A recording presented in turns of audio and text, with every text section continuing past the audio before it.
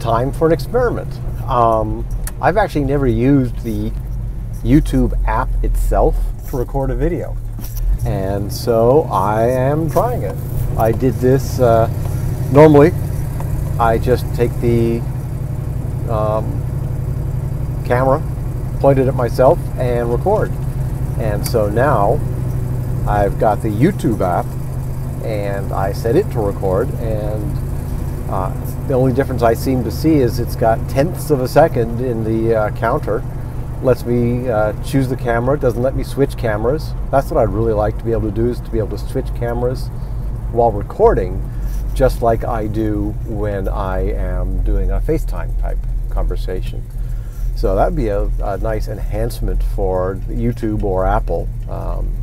Anybody out there with an Android, can you do that with an Android? Can you switch your cameras during a recording of a video? And otherwise, you're seeing the back of my steering wheel there. Hopefully the sun glinting through here isn't too bad. I didn't plan on that. For some reason I thought that the sun would be not a problem, but I'm used to doing these videos in the morning. I usually do the video in the morning when the sun is on that side, and right now it's in the afternoon. I got to drive home because they're building the house next door, or actually completing the house next door, and there's some work in our backyard for the fence between the properties, so I left that dog in the house. And then it's like, oh, got the dog in the house, I gotta go home and let her out, because it's been a long time for her. So part 2 of this video, maybe I'll I think I've done Lucy already, but maybe I'll do Lucy again, just to have something else in this video. See the fence that they're working on, and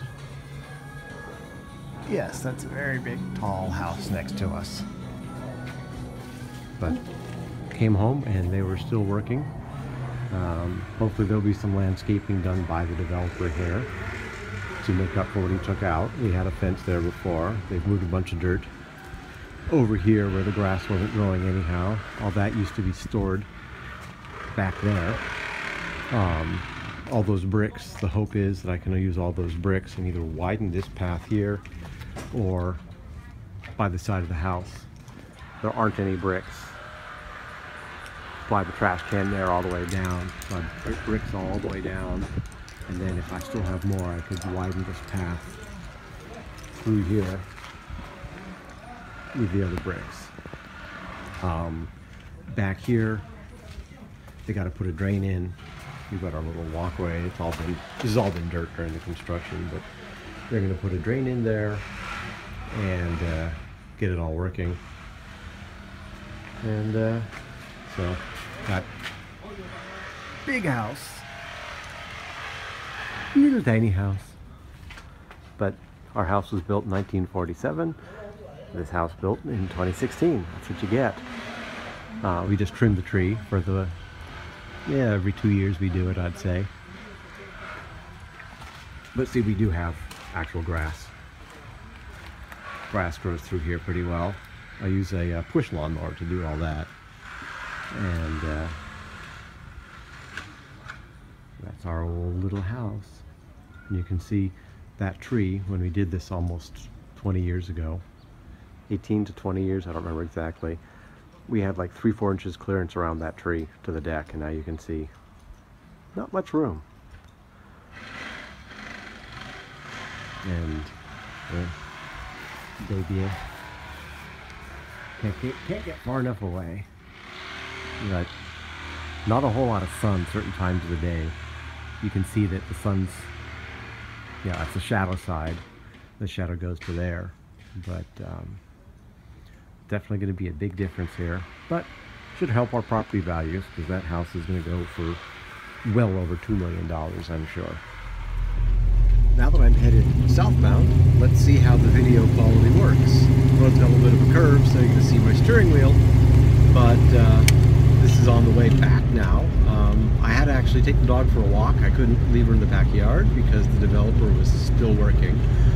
Looks like he's following up on his promise to finish putting a drain in the backyard.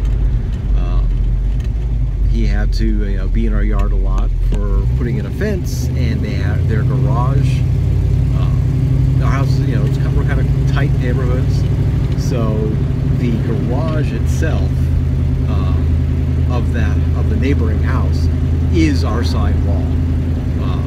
Theoretically, the property line, there's about a foot between the garage and the property line, but it doesn't make sense to build another wall that's, you can't even get between the house and the wall. So they just cut off his wall, angle it into the garage, and then his garage goes along the side. But that's an area where water will build up, and so there needs to be a drain there, since he put a cinder block wall at the end. So he promised he would do that. The house is going to be open, I believe, in a day or two. So he had to do it now while he still has crew. The big thing is that he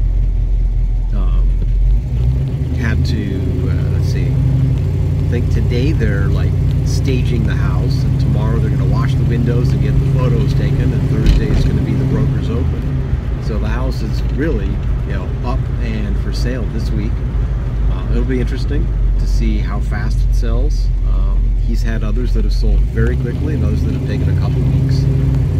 There's one in my neighborhood that's been for sale for months, not his. And so the question is, has he priced it appropriately for the market? I think his timing is good. The economy's still doing well.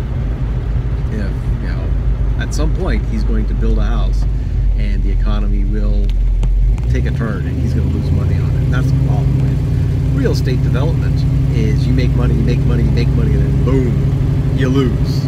And as long as you've got reserves and you can deal with it, that's fine. I've known developers who have, basically when that happens is, okay, well, I'm going to now live in that house that I just built, sell my other one, and I'll stay here until the market starts to recover, and in the meantime do a bunch of remodeling work and work with third parties and things like that.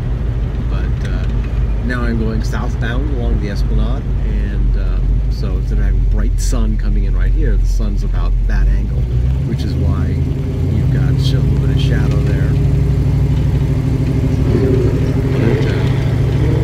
But otherwise, that's it for now, and I'm headed off back to work now that the dog is safely taken care of and the pedestrians don't trust that I'm stopping for them, even though I'm going 2 miles an hour coming up to the intersection. But that's pedestrians.